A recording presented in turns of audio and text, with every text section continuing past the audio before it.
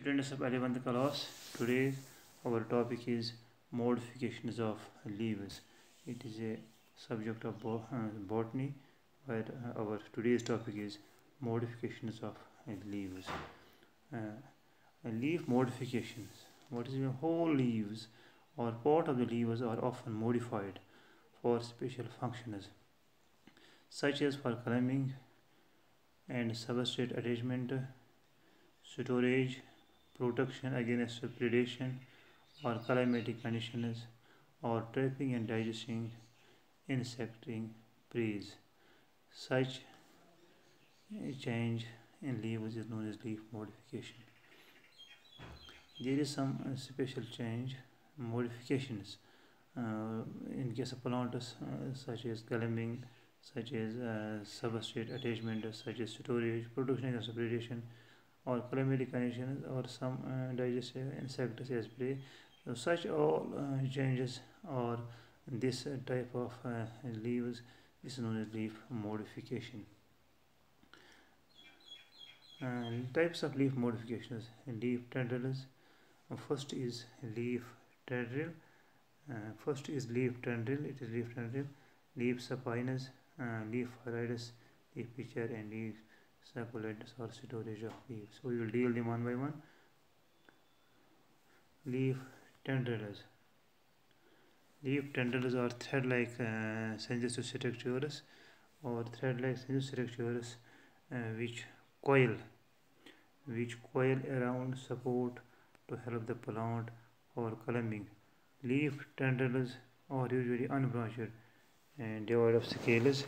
They are of various types. These tendrils, so far as these are tendrils, they are means they plant help in climbing. They help the plant in. These are leaf tendrils.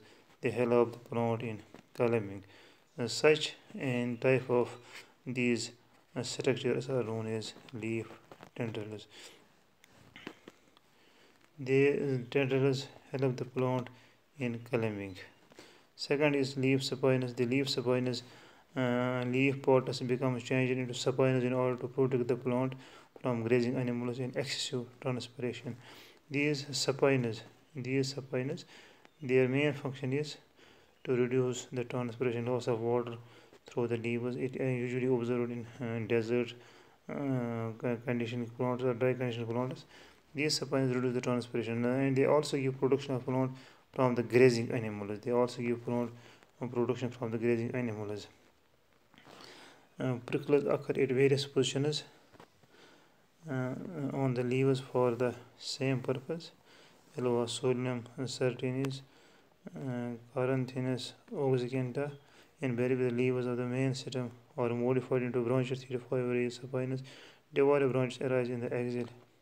The spines present on the areoles of the leaf spines also occur in the other cacti and climbing varieties of asparagus. Spines of Zingiferous acacia. There is also the presence of and similarly there are various plants where these spines are present. The other type is Phyllodia and Phyllodes. Several species of acacia found in deserts of Australia. Acacia longifolia. Similarly, other species of acacia, there are the bipinnate lamina is absent. Instead, petiole and pods of the rachis become foliated into sickle-shaped structure for perfecting the function of food synthesis.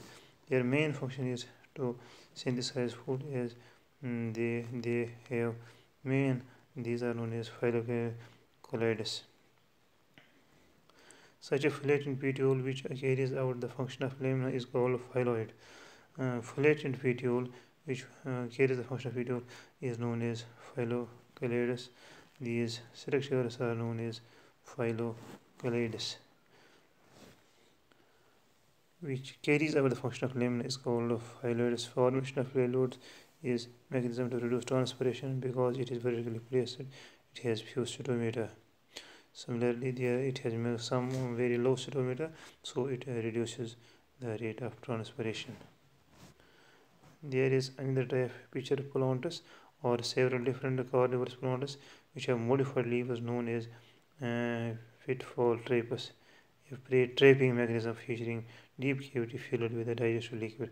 The traps of it are considered to be true pitcher plants are formed by specialized leaves. The plants attract and down their prey with nectar.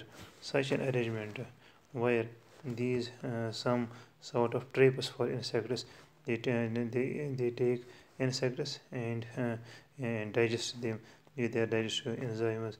Such an arrangement found in these plants, they are known as pitcher plants.